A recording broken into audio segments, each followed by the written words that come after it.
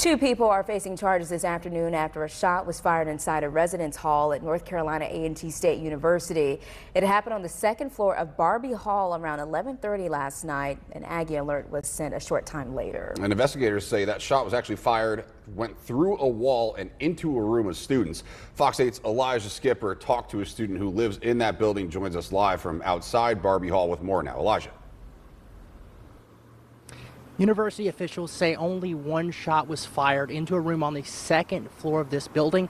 They say that this argument stemmed from a male student in an argument with his girlfriend. 19-year-old Jayla Gibson, who's not a student at the university, is now charged with felony possession of a weapon on educational property, as well as felony firing a weapon into an occupied dwelling.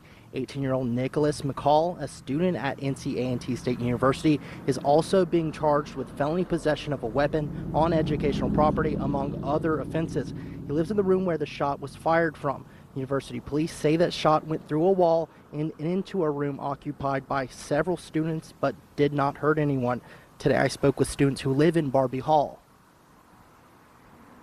My mom is one of them moms. She has Aggie alert system, so she called me instantly right after she saw it.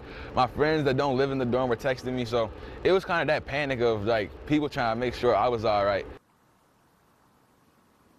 University police are hoping to remind students that weapons are strictly forbidden on campus.